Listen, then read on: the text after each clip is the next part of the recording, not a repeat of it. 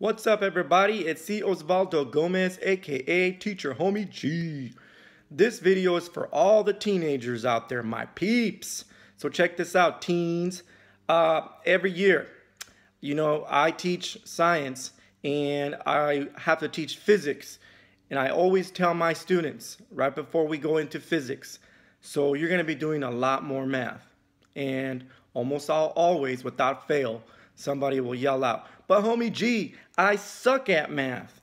So first of all, with that attitude, of course you suck at math. You can't have a limited, fixed mindset attitude about your math abilities or skills. Number one, okay? Your math skills are not capped. You can open up that cap, which is your brain, and put more and more and more insight into it. There's no tank that gets full, okay? Your brain can absorb lots of information. Anyways, so first of all, fix that attitude. Number one, you don't suck at math.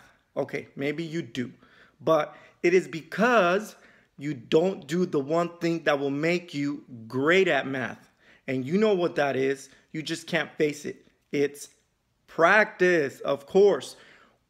How do you get good at playing Clash Royale or playing Minecraft or those games online where you're competing against other people, carrying one of them weapons that you reload every 30 seconds and try to hunt people down? How do you get good at those games? How do you get good at sports? Of course, you have to practice, right? You understand that concept. So it's the same with math, okay? You can't expect to be good at math if all you do is the homework. And some of you don't even do the homework that your teachers give you, your math teacher. So don't expect to be good at math if you're not putting in the same effort that you put in to get good at video games or a sport or anything else for that matter, okay? It takes at least 1 or 2 hours a day of practice of math to be really great at it, okay? To be good at it, an hour. Now, check this out. I am not saying that you won't be successful if you're not good at math, okay? There are obvious other pathways that don't involve you being a mathematician. But for the most of you, I would say at least 60, 70% of you, the pathway you know of to get success is going to college. And the reason why you want to be good at math, or great at math for that matter, is for starters so you can pass the higher end math classes at high school, okay? Because you see, math happens to be one of the biggest gatekeepers in America, keeping students back from getting accepted to college, okay?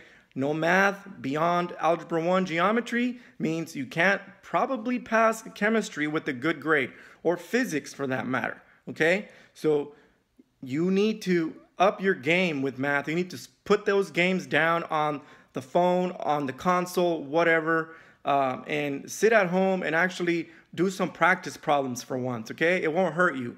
And it's boring? Well, too bad. That's the way things are. You're going to have to improve your math skills and abilities if you are to go on to college and get a great career. Of course, like I said, you don't have to be a mathematician. You don't have to be good at math, but you better have your entrepreneurship skills up there, and you better have other avenues of making money once you leave high school, because for most of you, going to college is the pathway that will get you there. So that's pretty much all I have to say today. Remember what I said about practice. Go home, open up that math textbook, or go on what's it called? Khan Academy. There you go. Go on Khan Academy and do some problems from the videos. All right? All right. I am out of here. Peace out. Lates.